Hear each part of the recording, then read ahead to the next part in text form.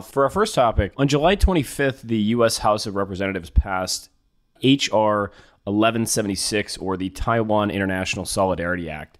The bill is currently in review with the Senate Foreign Relations Committee. In summary, this bill would require the U.S. State Department to annually report to Congress any efforts on behalf of the PRC to undermine Taiwan's participation in international organizations or in their relations with other countries generally. The bill's preamble states an intention to provide that the United States should oppose any attempts by the PRC to resolve Taiwan's status by distorting the decisions, language, policies, or procedures of international organizations. Miles, how significant is this? Do you think this legislation will have a meaningful effect on Taiwan's position in the international stage? I think this is the first step to address a tremendous injustice and humiliation in the history of American foreign relations. That is the 1971 United Nations Resolution 2758. In that resolution, of course, China's representation and the Security Council seat was restored.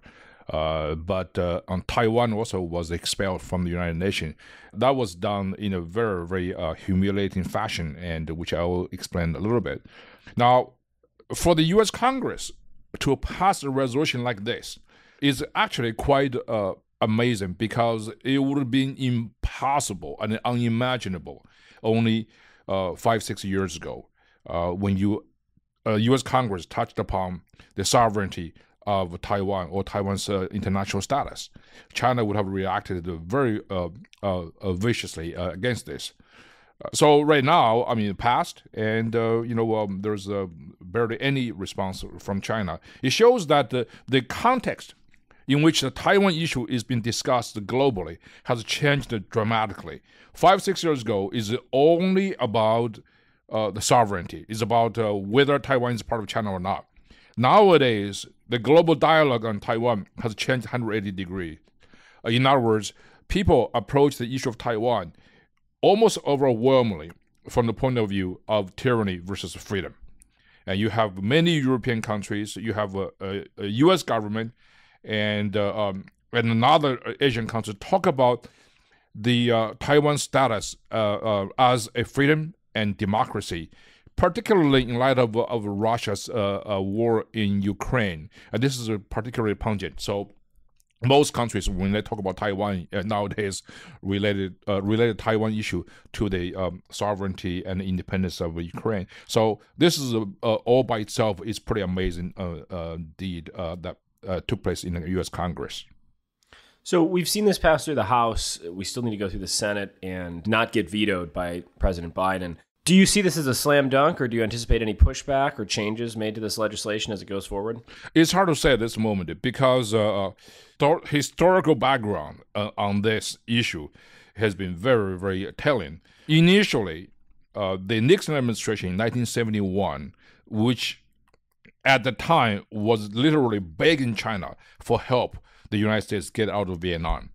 So Henry Kissinger was dispatched to China. So the discussion at the United Nations on PRC representation in the UN took place right after Kissinger's first secret visit to China. And then during his second visit to China, this was when the UN resolution was discussed and voted on. The Nixon administration's initial intent was to restore the representation of PRC at the UN, give this permanent seat at the Security Council to the PRC, but maintain Taiwan as the member of the United Nations. That was the original intent. And it was very interesting, because the task of fulfilling this presidential intent was given to George H.W. Bush, who was then America's ambassador to the United Nations. And he did a very poor job. And he failed to rally our essential friends and allies to prevent Chinese demand of getting China in the UN, but in the meantime expelling Taiwan from the United Nations. Ultimately, I think the issue boils down to one procedural issue. That is, to get China back to UN, that's not a major problem. The U.S. actually supported that. But to keep Taiwan in the UN would require a 2/3 majority votes. And China said, no. All you need is, the Chinese side was basically saying, no. All you need is a simple majority, 50%, 51%. That's it. This resolution was brought up by China's ally, Albania, was debated. So the two-thirds requirement would have been okay to keep Taiwan in there, but we were stopped at the back by the British and the Soviets. So the UK and the Soviet Union said, no, you don't need two-thirds. You need a simple majority. And the U.S. lost that on that particular procedural condition. So it's very humiliating. It's the beginning of this tremendously dangerous ambiguity on Taiwan's status. Since then, the United States carry out what we now call the One China policy versus the Chinese government's One China principle. The difference is this. The Chinese side said, One China principle clearly would say that Taiwan is a part of the People's Republic of China. The United States, no. One China policy from Washington, D.C. simply means that we're aware there is such an argument that Taiwan should belong to the PRC. We're not endorsing it. Second part of that One China policy is that the United States opposes use of force unilaterally to change the status quo. And the third, I think, is the most important part of the U.S. One China policy is that all settlement on Taiwan's future must be agreed to by the people of Taiwan. And that's it. Hopefully that when the Senate overwhelmingly pass this bill, which I think it probably will happen, and it will send to the desk of President Biden, and he will sign it. That's my hope. So this is an important step towards away from that ambiguity, as you said. In your opinion, do you think we will see anytime soon outright congressional or presidential support for Taiwan independence? I don't think there is a particular call for Taiwan independence. The reality is that I mentioned earlier about status quo. The United States supports status quo. Nobody wants to change the status quo. Then the question is, what is status quo? 85 to 90% of people in Taiwan want status quo preserved. Status quo means that no unification with China, no declaration of independence. Which also means that status quo actually is a de facto independence, because Taiwan, for all practical purposes, is a functioning democracy, is a functioning government with its own national identity and its own foreign ministry, defense ministry, its own trade policy. And Taiwan has never been ruled by the People's Republic of China for not even 1 second since 1949. So the question for the U.S. Congress and for the U.S. administration is, how do we then interpret the status quo? Is status quo independence? Taiwan is the leaders, from President Tsai Ing-wen on down, has said repeatedly, there's no need for Taiwan to declare independence because Taiwan is already an independent state, and its name is Republic of China in Taiwan. The Chinese government has always used the issue of Taiwanese independence as a red herring, declaring that there is a tremendous force, a powerful clique in Taiwan seeking new declaration of independence. That's just nonsense. Doesn't exist. For our next topic, here's something I imagine a lot of our domestic U.S. audience may have missed. A runaway musical sensation in China being called I'm going to go for this. 罗刹海市, yeah. 罗刹海市? Yeah, the 罗刹海市, yeah. The song is billed as a combination of Chinese folk songs and stories from a Qing dynasty classic, but commentators have noted that it seems to be a satirical takedown of the Chinese entertainment industry and society through coded insults. Miles, could you explain what's going on here and why this song is so popular? Well, this is a song by a relatively obscure but popular singer. His name is Dao Lang. Let me spell it out. D-A-O and L-A-N-G. And the song's title is called 罗刹海市, is L-U-O-C-H-A and then H-A-I-S-H-I. It's basically, they came out about 2 weeks ago. And I want listeners to pay attention to what I'm going to say next. Since its rollout 2 weeks ago, it has been played over 9 billion times in China. primarily on Douyin, which is the Chinese domestic version of TikTok. It's owned by the same company, ByteDance. By all accounts, it's a smashing cultural phenomenon that's sweeping China. A surrealistic short story told by China's foremost satirist, a surrealistic ghost story writer, Pu Songlin. This short story is part of a masterpiece, 聊斋志异, which is roughly translated into something like Strange Tales from a Storytelling Chamber. This book was published in 1740, nearly 300 years ago. In this story, Pu Songlin described a handsome young merchant man.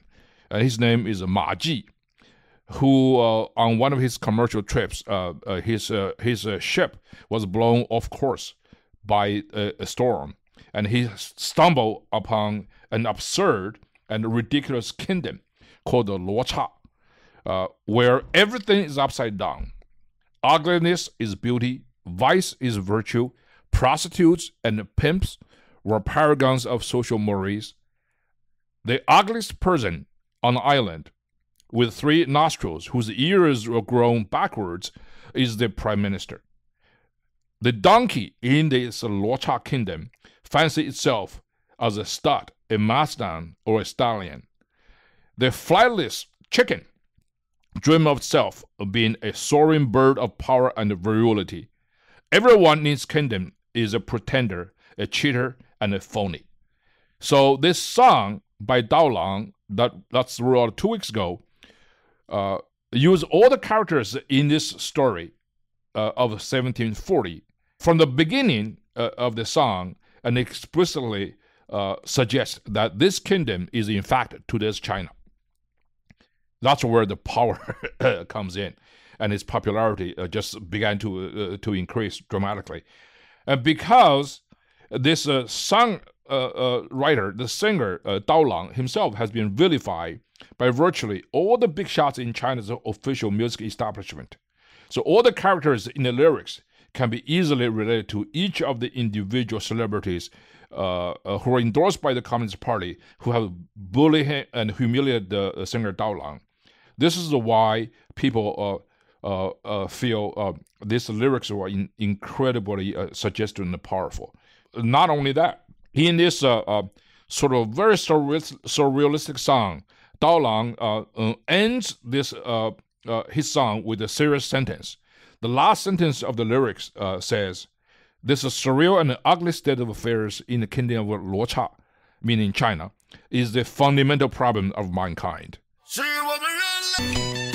So, with one single song, Dao Lang has become China's Bobby Dylan. Wow. A voice of oblique protest and a powerful expression of a volcanic anti-establishmentarian mentality. To a certain degree, if I may, the popularity of this song has something to do with this artistic quality. Artistically, it's very clever. He uses all the historical allegories, metaphors, and never clearly spells out the specifics, yet everybody understands what and whom this song is aimed at. That is, the snobbish cultural establishment of the PRC.